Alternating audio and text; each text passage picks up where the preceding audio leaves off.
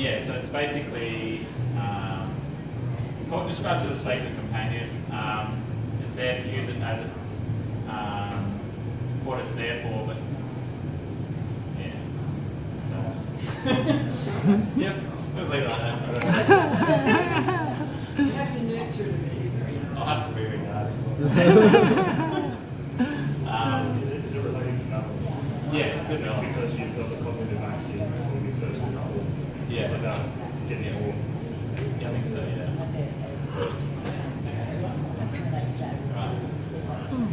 Right. The other thing he points out is to not look at your inferior function antagonistically. So a lot of the time we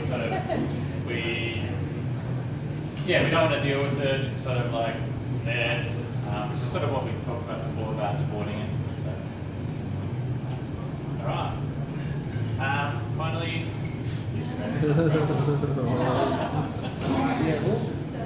Break up.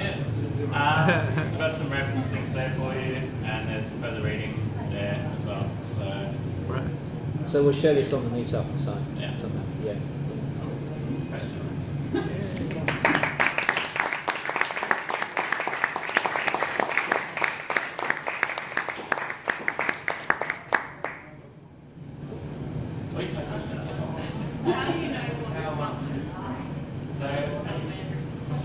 So basically, starting point you can do online.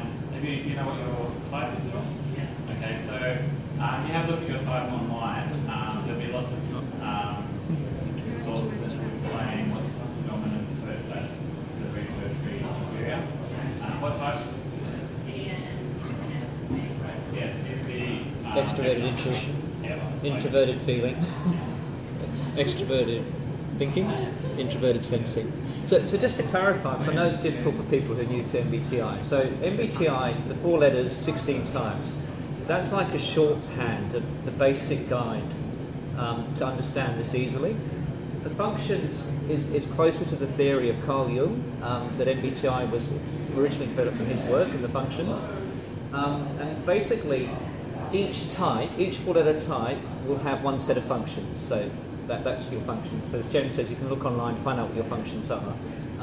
There are a total of 8 different functions, and they're based on the foundation of the middle 2 letters. So your N, your S, your F, and your T.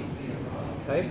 So for each of those 4 letters, you have extroverted and introverted. So extroverted intuition, introverted intuition. So that makes 8 functions, and then each MBTI type will have 4 of those 8 functions.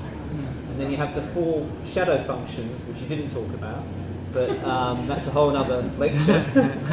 But yeah, so really the 4 functions sort of kind of describe how you operate, really, in a way. And it's, you know, it's just another way of looking at your personality type. It's kind of closer to the theory. Okay.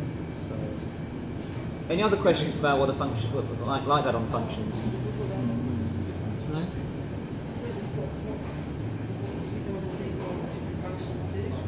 Yep, so Yeah, so that's going to be covered that's the there. next part. Yeah. So I've got some, after the break, I've got some group discussion questions just to get started. And then I've got a little summary for each type. So it tells you all your functions, it gives you example of what you do when you're stressed, and all that. So these will be on each table, and you can sort of look through your type. And yeah, so. Great, thank you very much again, Jim.